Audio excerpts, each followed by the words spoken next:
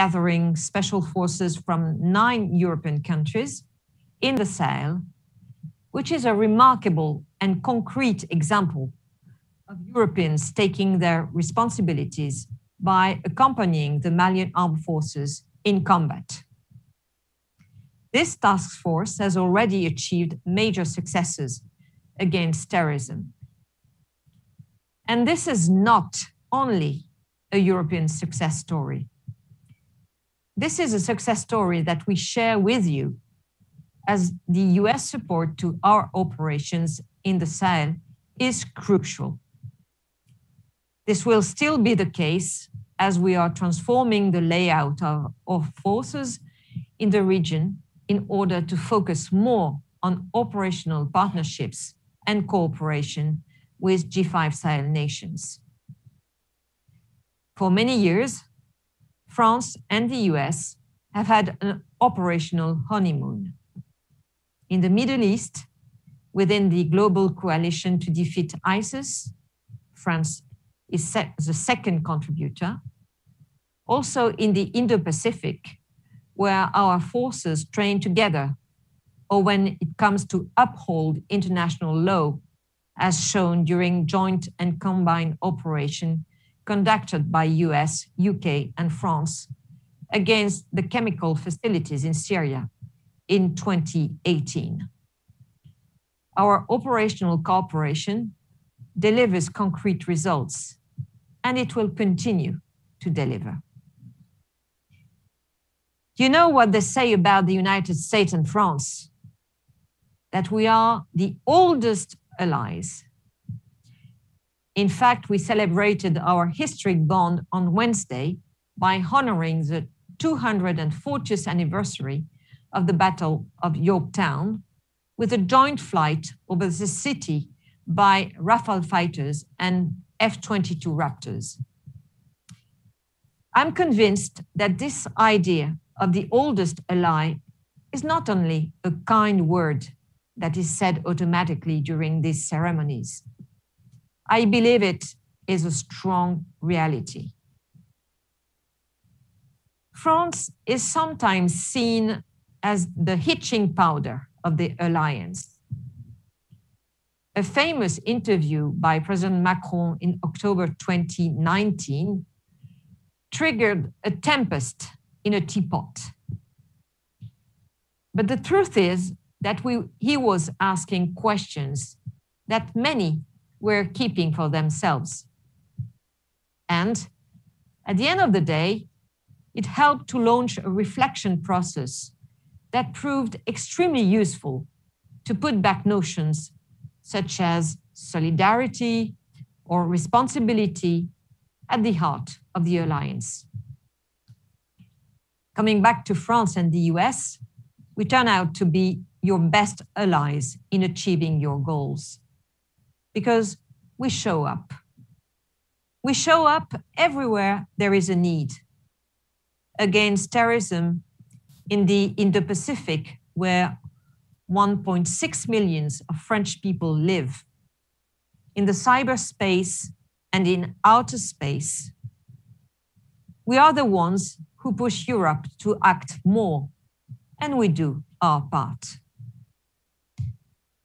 Beyond our operational cooperation, we share a common analysis of the threats and strategic issues we face, among which, of course, the rise of China. The nature of the power competition that is unfolding is a crucial issue for France. China's intent to exert a greater influence on the global stage has triggered some disruptive effects and changed the power distribution in a way that could be detrimental to our own interests. The extension of its ambitions beyond its regional periphery, its substantial investments in operational armed forces with an expeditionary capability, the construction of its naval base in Djibouti, or the development of its ballistic arsenal and naval capacities changed the scope and the nature of the challenge. Moreover, while its public nuclear doctrine remains centered on no first use, the rapid development of China's deterrent capabilities raises questions. One argument among many that call for the preservation of a strong and clear deterrence doctrine in Washington as well as in Paris. So my presence here in Washington offers me the perfect opportunity to reaffirm the crucial importance of our bilateral defense relationship. Its depth and scope are simply breathtaking. I was delighted to engage with Secretary Austin at the Pentagon. It was a dense meeting which enabled us to exchange our views on a broad range of issues. I was delighted to visit US CyberCon this morning. Cyber is a key field in which we are enhancing our relationship. And space is also a domain where we want to cooperate more. By the way, we had a very fruitful meeting with General Dickinson from US SpaceCom in Paris a couple of weeks ago. Finally, I would like to stress our excellent cooperation in the field of special operations. Indeed, I am delighted to announce that this morning, Secretary Austin and I signed a roadmap to strengthen even more the relationship between our two special forces. America is back. Now, let's get to work, and we will deliver. Our bond is unbreakable, as President Roosevelt framed it in his 1942 message to the French people. No two nations exist which are more united by historic and mutually friendly ties than the people of France and the United States. Thank you. Well, thank you, Minister Parly. That was an excellent statement, and you made some news with an announcement of the Special Operations Agreement. I think we have until 4 o'clock, so we have about a half an hour to talk through lots of issues and some questions. And for those at home, there's a small audience here, but no live questions. There are some pre-recorded from Atlantic Council members that we'll try to get to at the end. I'm hoping we'll talk about a lot of these issues, including building European strategic autonomy and a very French-centered effort, the American reception to that idea, about counterterrorism, about Indo-PACOM space. We'll go through them all. But perhaps maybe let's start with the news of the day. The agreement that you announced with Special Operations Forces, I assume, has much to do with the Sahel operations and President Macron's announcement this morning that going forward, the number of French forces would be roughly halved.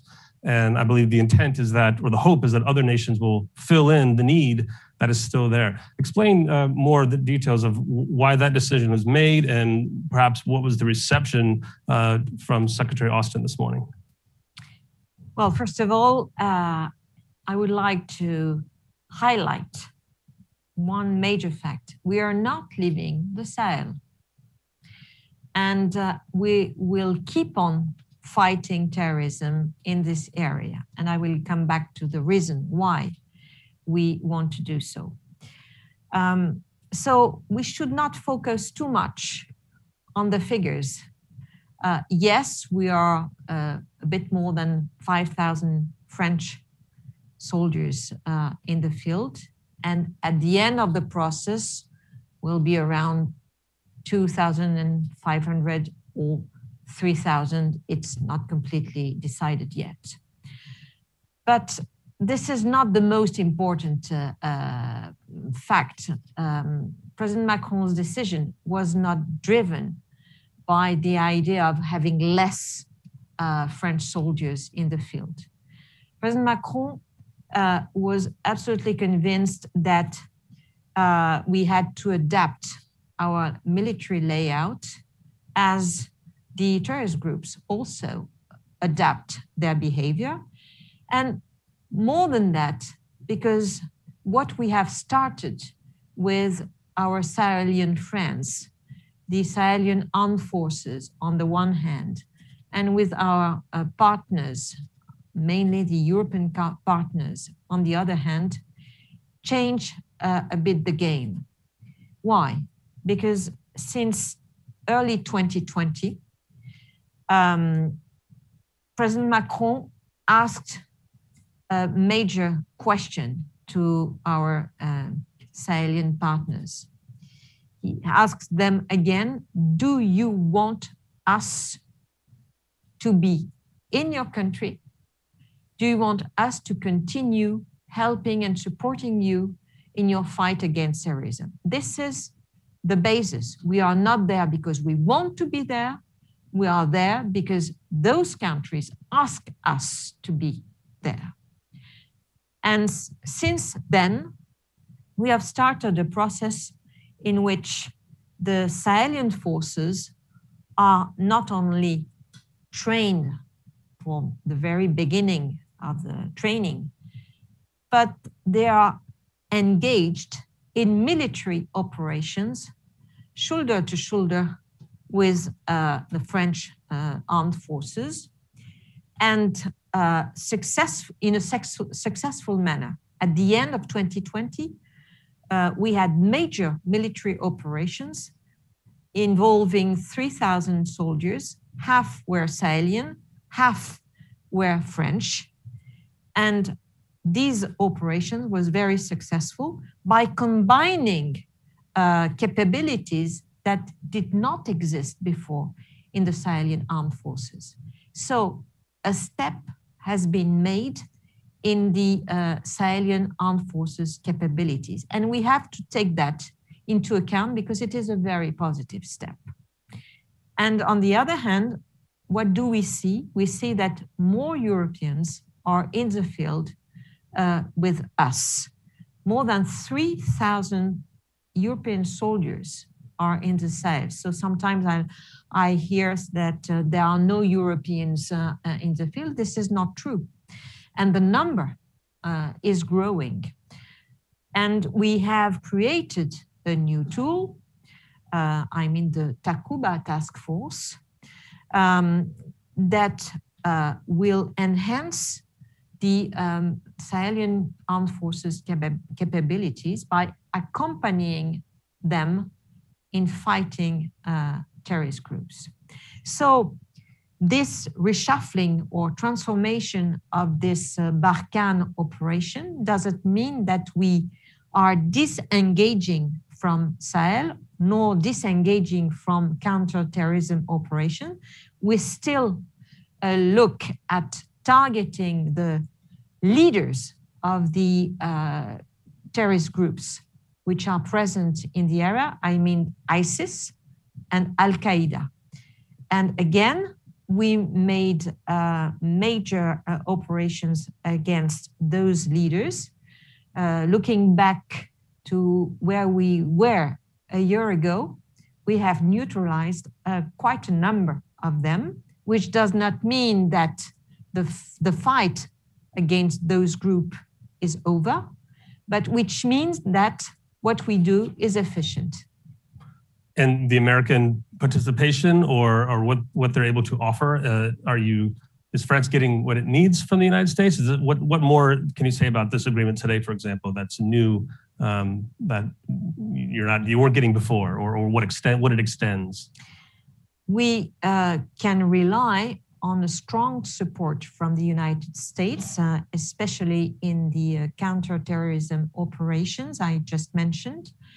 We benefit from American assets such as ISR means, which are particularly useful to get the right information, intelligence on those groups. And during my meeting with Secretary Austin, I referred to the efficiency and the strong need for the future of this support. So I know, and Secretary Austin said that he was reviewing the global posture. Right. So I felt very important for him to know that we continue relying on this very specific US assets, which at the end makes the difference. I wanted to ask you about this particular case, but also the larger question I mentioned earlier about European strategic autonomy, because they're both a little bit one and the same. And the idea of how much American public, French public, other European publics support foreign intervention, foreign military action, stronger militaries, bigger defense spending, which the French are asking for, and the Americans are asking for, but in very specific ways, right? So this is a week where the United States and President Biden announces the end of Afghanistan, which follows pulling out of Syria and pulling out of Somalia forces, at least in the last administration. How do you see our French publics, European publics, or American publics, are they supportive of these ideas of still being engaged in the Sahel or increasing at higher levels, as you're saying? Well, I will speak for Europeans, if you don't mind. I think that, first of all, French people was directly hit by terrorist attacks on its territory. So in 2015, we suffered from terrible terrorist attacks. So from that moment,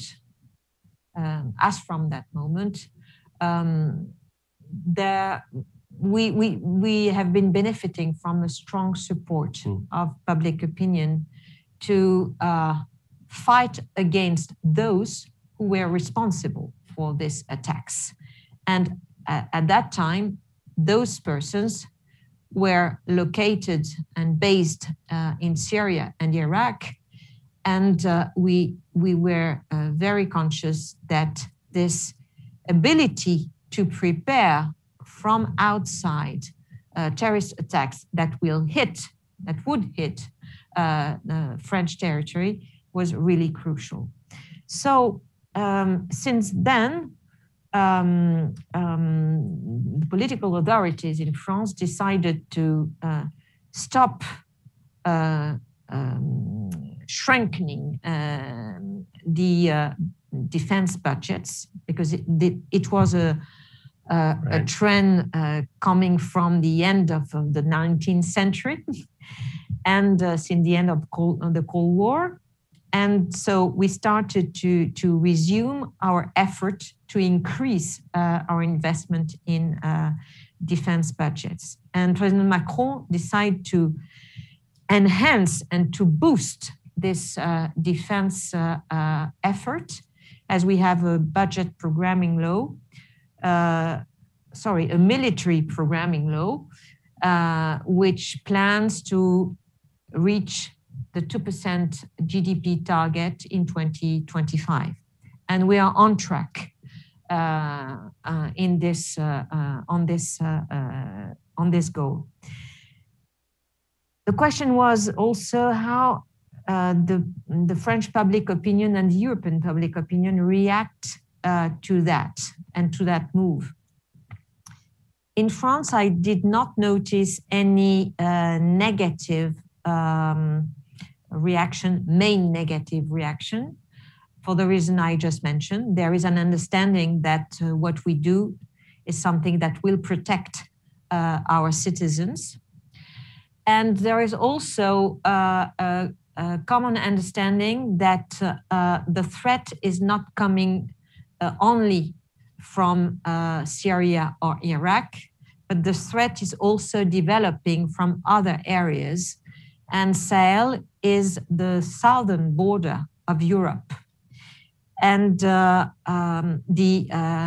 Europeans are more and more conscious that their security is at stake, not only on the eastern flank of Europe, but also on the southern flank of Europe.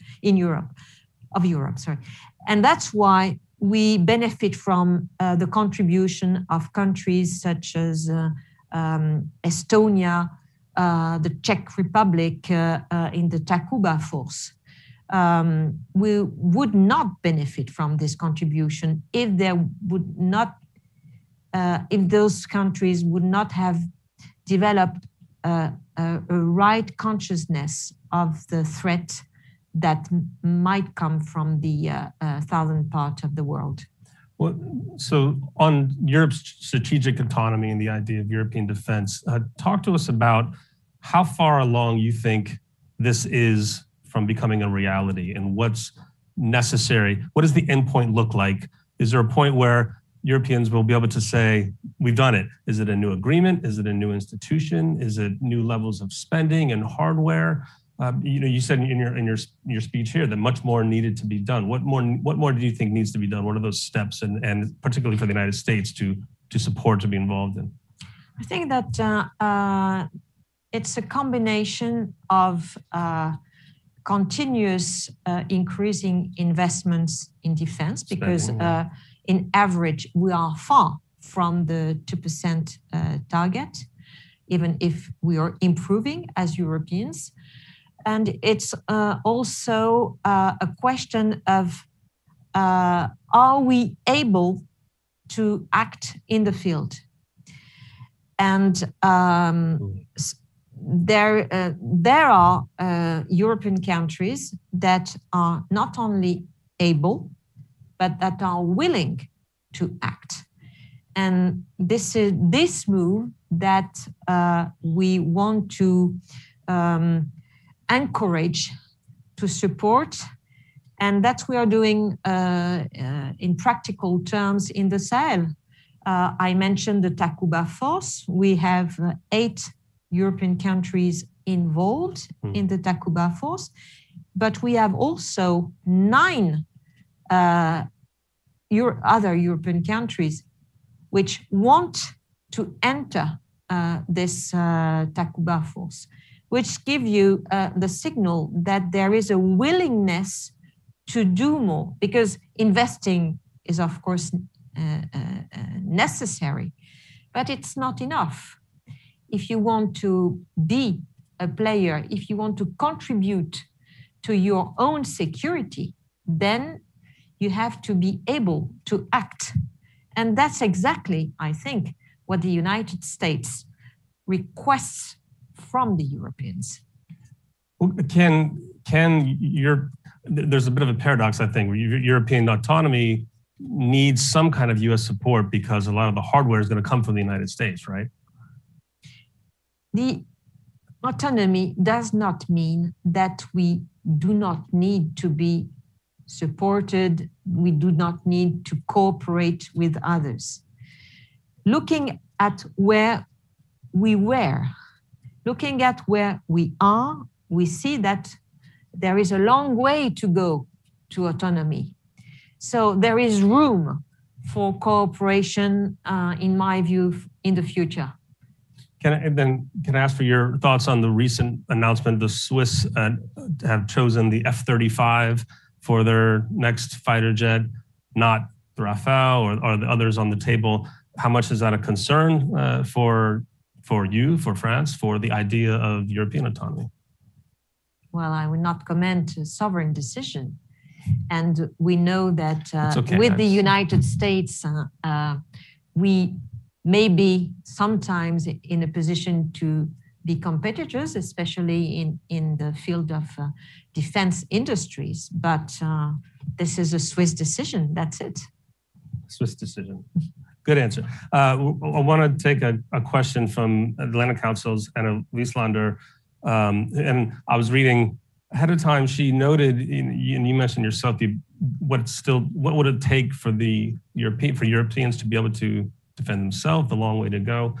And a quote that I noticed was, she says, the gap between current resources and capabilities that would allow the European allies to at least prevail in a limited regional war against a peer adversary are estimated, this is a IISS estimate, at between $288 billion and $357 billion, according to a study.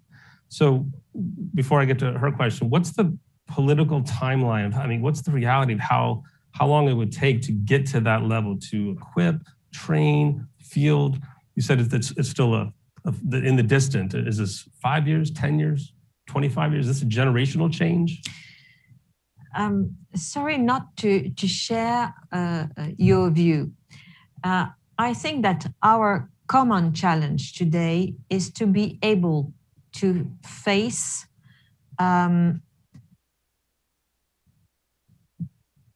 the competition coming from very strong powers, international or regional powers. So we have to improve our capabilities. And when I say our, it's of course the European capabilities, but we have also collectively to improve those capabilities. So I will not make any comment on the American capabilities, of course. But I think that we have to continue thinking in terms of cooperation. And that's exactly the spirit of NATO. And the NATO alliance remains the cornerstone of European security. So I'm not thinking in terms of what can we do on our own. I think we have to bring a stronger contribution to the alliance, to the NATO alliance, and by building up our military, European military, then by increasing our military investments, we directly contribute to the efficiency of NATO in an environment where the tensions between strong powers is increasing. So you see things trending positive, the budgets, the political will, the public opinion, yes, all going well. Let's then take this question from the Atlantic Council, I believe, coming up this way from Anna Wieslander. Well, hello, I'm Anna Wieslander, Director for Northern Europe at the Atlantic Council, and I head the Stockholm office, which we have been running for the past 5 years. So even though the Atlantic Council is a DC-based think tank, we also have a strong footprint and outreach in Europe. And one of the issues that I have been following closely is EU-NATO cooperation. And I was delighted when the US just recently was accepted as a partner to the PESCO project, Military Mobility, a flagship project which is crucial in order to secure the reinforcement, not least of the eastern flank, which is of importance to the security in Northern Europe. So also at the same time, we have had a lot of friction when it comes to third country participation in the EU PESCO projects. And with the recent change of tone from the Biden administration when it comes to this, and also within Europe, I would like to hear the French position on US participation in PESCO projects moving forward. What is the right balance there, since there is also some degree of need for independence for Europe moving forward? Well, you're right. There is a shift in the way the US, with this new administration, understand EU initiatives in the field of defense.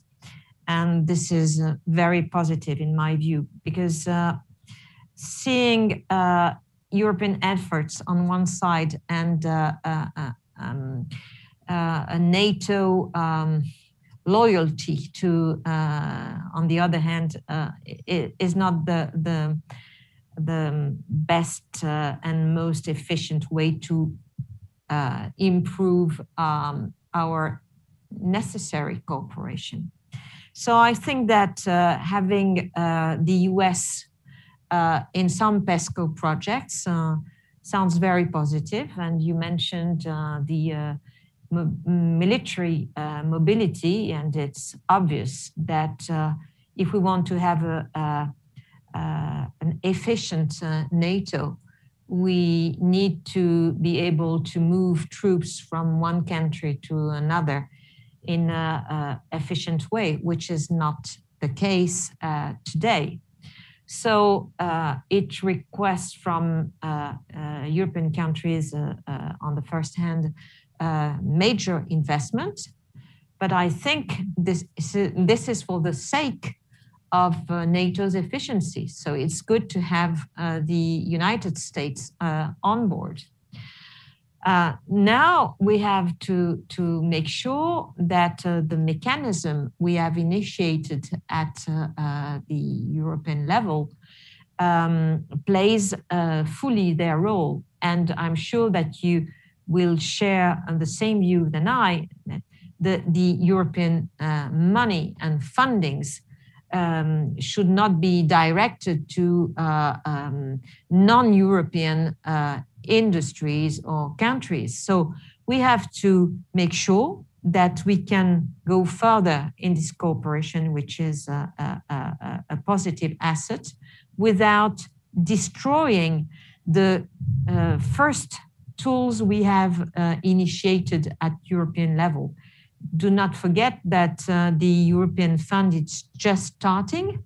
Do not forget that the PESCO projects are quite new. They have started in 2017, which is very recent. So we have to consolidate those tools to make sure that, again, Europeans play their role and contribute sufficiently to the security of the European continent. We know that today the first contributor remains the United States. And we understand the American expectation that the Europeans take a greater part that is called the burden sharing. We understand that fully. So after a long process, maybe too long, we have decided to start investing in our industrial defense companies, projects. So I think it is positive for everybody. So we have to make sure that these tools work. Very good. I think we're at our time. So thank you for joining us. Thank you. Thank you for your invitation. Of course. I'll send it to Ben. Thank you, Kevin, and thank you so much, Minister Parly, for being with us once again at the Atlantic Council to make the case for a strong and united Europe on defense as a key partner and ally to the United States. This is a case that we will make with you here at the Europe Center, where we've said before that European responsibility in defense, European strategic autonomy is an asset for NATO and the transatlantic relationship. We were glad to hear of your successful trip here to Washington with this announcement of a new agreement on special operations between the United States and France, and we'll obviously be continuing to follow closely. Please go to our website, see our work on this. We've published a great report by Olivier Remibel and Jeff Lightfoot called Sovereign Solidarity, making the case for a core Franco-American defense and security relationship. We'll be here at the Europe Center. Join us next week on the 16th for a conversation with the Lithuanian foreign minister, and looking forward, Mr. Parly, to host you again on your next visit.